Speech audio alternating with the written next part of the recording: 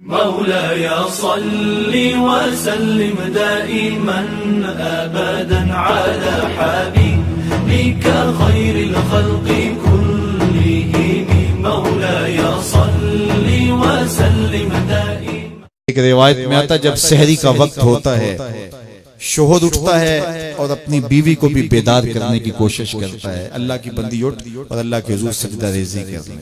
वो रहमतों के बटने के लम्हे हैं, दुआओं की कबूलियत की घड़ियां हैं, अनवार उतरते हैं उन लम्हों में, रिज़्क बढ़ता है उन लम्हों में। तो वो उठता है और अपनी बीवी को भी बेदार करने की कोशिश करता है। सारे दिन की थकी हुई खातून उठ नहीं पाती तो खैर वो खुद वुजू करने चला जाता है, लेकिन उसके दिल में बेचैनी होती है कि ये भी कभी उठ के अल्लाह के हुजूर सजदा रेज़ हो जाए तो कैसा अच्छा लगे। ये सच्ची मोहब्बत की अलामत है। खैर उसे ख्याल आता है और वो पानी का चुल्लू साथ लिए आता है और अपनी बीवी के चेहरे पे छिड़क देता है और खुद मुसल्ला बिछा के नमाज पढ़ने लग जाता है।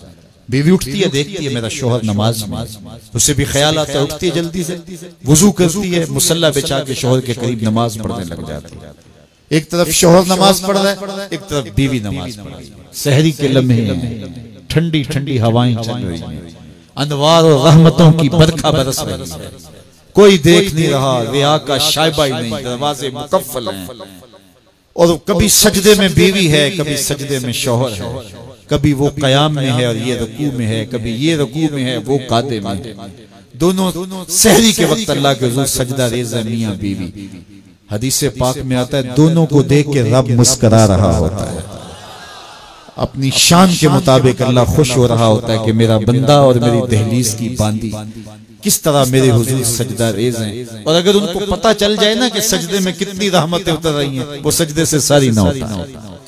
पंज गाना नमाज का शियार बना लो जिंदगी में, कभी कज़ा ना होने पाए।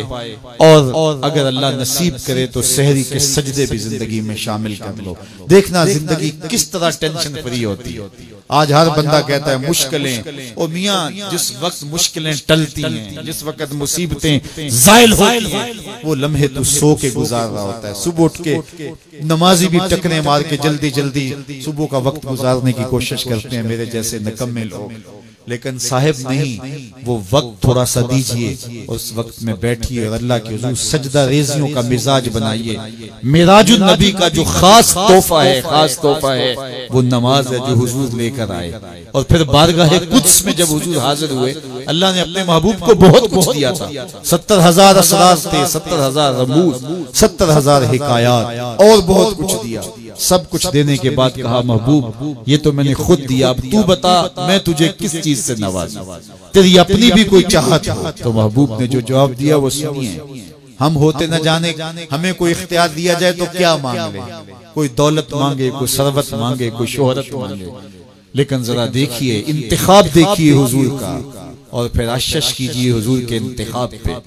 कहा कि महबूब आपकी झोली में क्या डाला जाए, क्या दिया जाए। तो महबूब ने क्या कहा, बेनिस्बती इलैका बिलउबूदिया, ऐ अल्लाह सारी जिंदगी मैं ये कहता रहा कि तू मेरा रब है, आज तू भी तो कह दे कि तू मेरा बंदा है, मुझे अब्द कह के पुकार दे। मैंने सजदों में कहा तू मेरा रब है, मैंने कयाम में कहा तू मेरा रब है, मैंने ताइफ के बाजारों में, मक्के की गलियों में कहा तू मेरा रब है, मैं सेने हरम में कहा तू मेरा रब है, मेरे बदन पे ओजरियां डाली जाती रही, मैंने कहा सुभान रब्बी अला, मैंने तुझे पुकारा और पत्थर बरस रहे थे, मैंने कहा तू मेरा रब है, मैंने तुझे हर मौके पे अपना रब कह के पुकारा, आज तू भी तो कह दे कि तू मेरा बंदा है।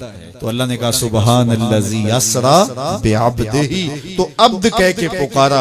और अब्दियत का अमली इजहार नमाज से होता है। नमाज में जो सुरूर है, नमाज में जो लुत्फ है और बंदगी का जो मजा है वो कहीं और नहीं है।